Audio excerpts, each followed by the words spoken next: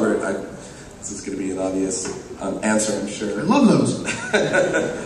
How's it feel to see, your baby? It's horrible. I hate it. No, I almost teared up when Glenn showed up for the first time on that screen. It was just, it's really kind of amazing.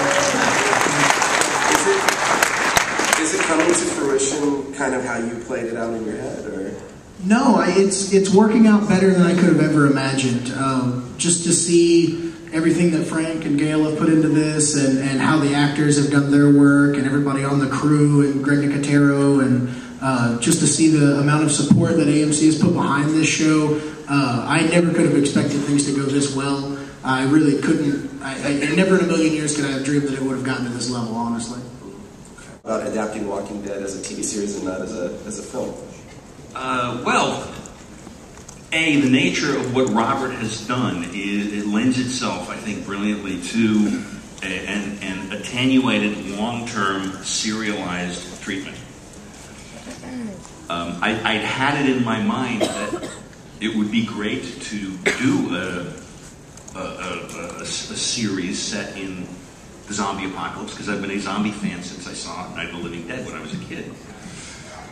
And I stumbled over Robert's, material, and I thought, oh my God, this is putting in my hands the very thing that I've been thinking of for some years. And honestly, I wouldn't want to do a zombie movie, I don't think, because it's been done and done really well. And so why go and kind of repeat the moves of other filmmakers who've done it and done it better?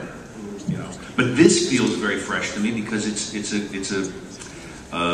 a different way into the material, to do this as a serialized thing, following this ensemble of marvelous characters over a period of time, as long as they let us do it.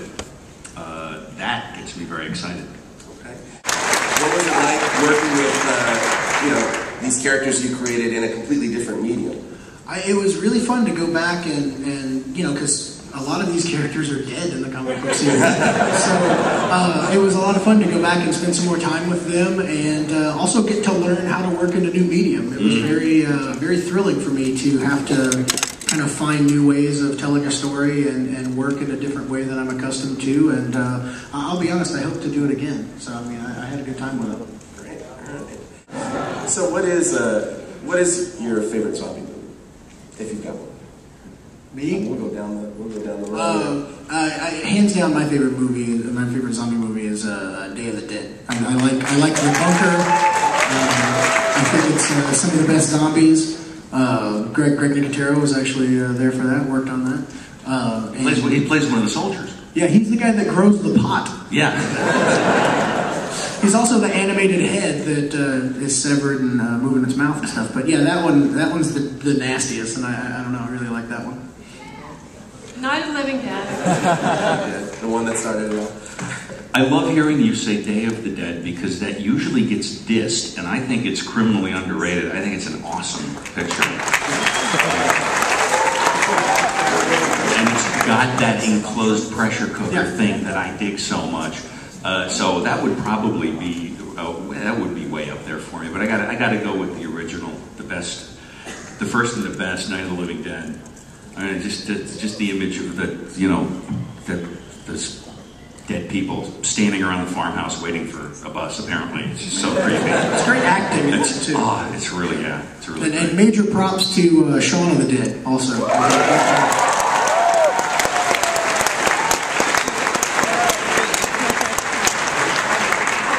A little beyond Romero. And Dead Alive, Peter Jackson. We could go on. I also love the Danny Boyle pictures. Those are awesome. Yeah. Though they're not really zombies, I know. Blah, blah, blah. I still love them.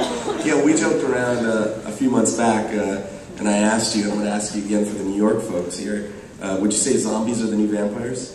Zombies are better than vampires.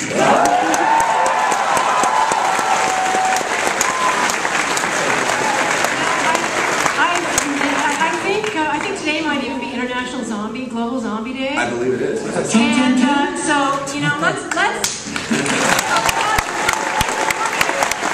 we don't hear Global Vampire Day.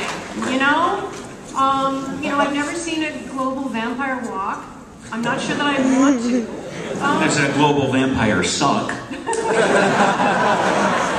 that might be fun. I hope they're not the new vampires, because I used to love vampires. But I'm just so...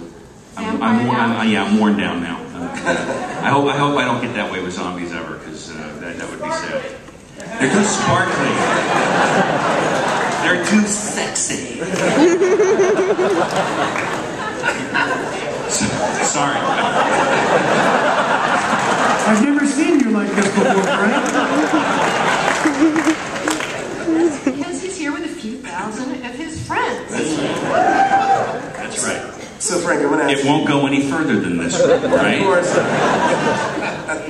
So Frank, is there a major storyline from the books that you're really eager to get your hands on? Can't wait. I can't wait to get to Michonne.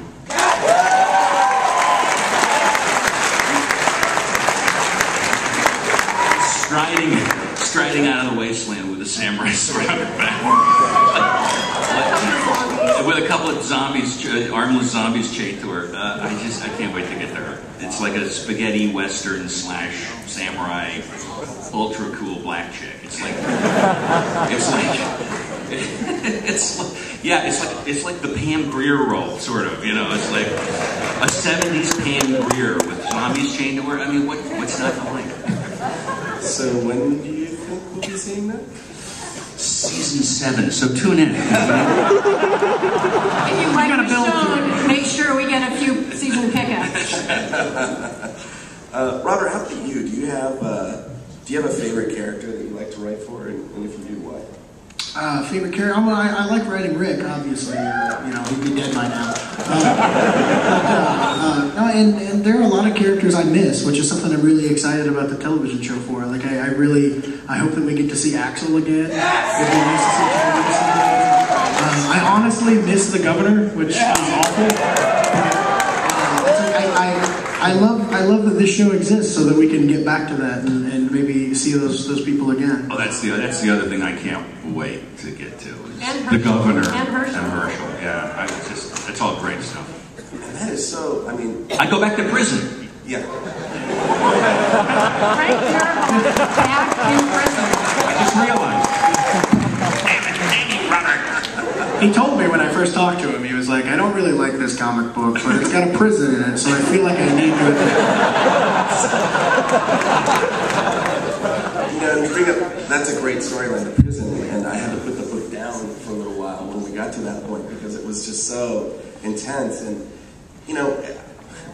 how far can you push the boundary on television? How far can you go? Farther than you think. What we saw just now is nothing. There's way cooler stuff in the show that just blows me away. So yeah, I think people are going to be really shocked with just the level of things that we'll be able to get away with. There is no holding back.